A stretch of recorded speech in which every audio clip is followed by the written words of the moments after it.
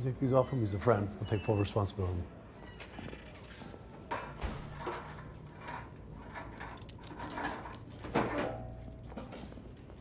Tino, what's going on?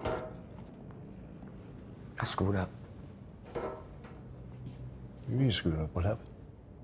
These Cubans from Miami. I went out there last week to earn some extra money doing races, you know?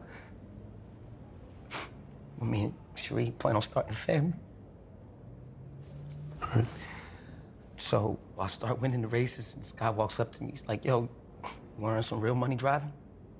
I'm like, what I gotta do? He says just to meet up with a van in the Bronx, and all I had to do was, if I see a cop, run an interference. What was in the van? I heard him talking about some kilos, but look, I didn't ask no questions. Tino, look, yeah, I mean, dude, that's serious. I don't got this way to get you out of here. It's not about that. They took my wife.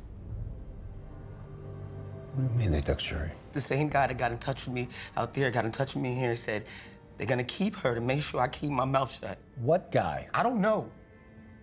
They're gonna kill her. I need your help. Okay. I need you to help me. Look, I'm gonna do everything in my power to find her. Everything.